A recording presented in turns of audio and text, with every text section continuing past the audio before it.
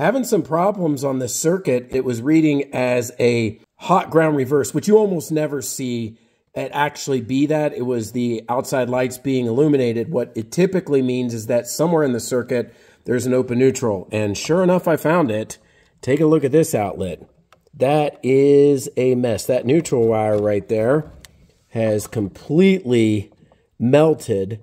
So this is the culprit. So I did find it. The real cause of this problem was the mix of 12 and 14 gauge wiring. The whole house uses 12 gauge, but for some reason on this outlet, somebody had backstabbed 14 gauge wiring to daisy chain some new outlets downstream, as evidenced by these different color boxes, all on a 20 amp circuit, which is unnecessary anyway because this is just powering TVs and lights. So the fix will be to downgrade it at the main panel to a 15 amp breaker. We'll get some Wago connectors to pigtail a nice new connection into the new outlet and get this all cleaned up so it doesn't happen again.